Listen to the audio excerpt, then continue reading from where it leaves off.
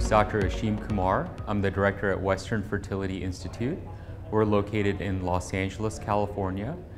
We specialize in third-party reproduction, including egg donation and surrogacy. From the outset, it seems really scary, even though what we need to do is fairly simple: egg donor, surrogate. So I chose to go into reproductive medicine because I thought it would give me the fulfillment I needed out of being a physician.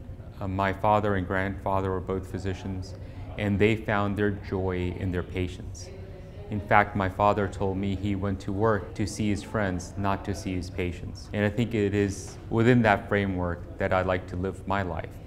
I've been working with same-sex couples for approximately a decade and a half. So we've been in this field for a long, long time.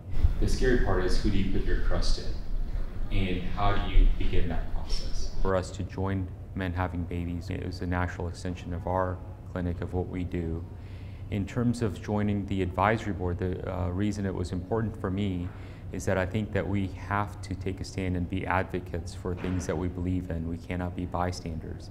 And then this is something that is important, that all families can grow, can achieve their dreams, and that it's all of our responsibilities for speaking up and standing up for that. There's no conflict of interest because our goal is to get everything done as seamlessly, quickly as possible. I think the fact that men have to go through, gay men have to go through surrogacy is in itself very challenging.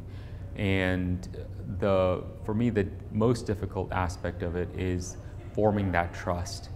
I think to be able to trust someone with the health of your unborn child for over a year, it's a lot. And my best advice would, for couples or individuals looking to become parents through egg donation or surrogacy, is to embrace the process. Do your homework, be your own healthcare advocate, but then find a team that's going to do the details for you, that will take care of that aspect. You can focus on the themes, but trust your provider, trust the agency, trust the system. And when you tell other people that you trust them, then they will hopefully own up to that responsibility and provide you not only with a good outcome, but a really amazing experience.